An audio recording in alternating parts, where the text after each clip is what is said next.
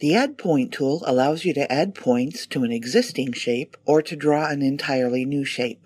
You'll need to draw your shapes on frame 0 in order for this tool to work.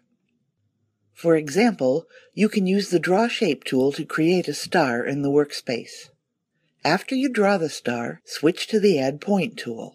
When you position the cursor over one of the lines in the star, you'll see a red dot beneath the cursor to indicate where the new point will connect. Click to set a new point. Then switch to the Transform Points tool to move the new point. You can also add a new point and translate it at the same time. Click where you want to add the new point and then drag to reshape it. This allows you to start with a basic shape and then quickly create a character from it. To create an entirely new shape with the Add Point tool, just click and drag repeatedly to draw out the new shape. The Add Point tool has Auto Weld, Auto Fill, Auto Stroke, and Sharp Corners options in the toolbar.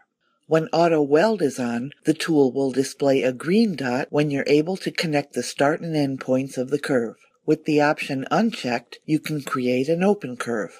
The Auto Fill option uses the fill color that you select in the Style window.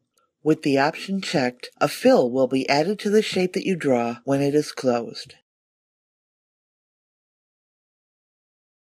The Auto Stroke option uses the stroke color that you select in the Style window. With the option checked, a stroke will automatically be applied to the shape when it's closed. When you check the Sharp Corners option, the Add Point tool will create sharp edges when you add and translate a new point. Corners will be sharp with the Sharp Corners option checked, and curved with the option unchecked.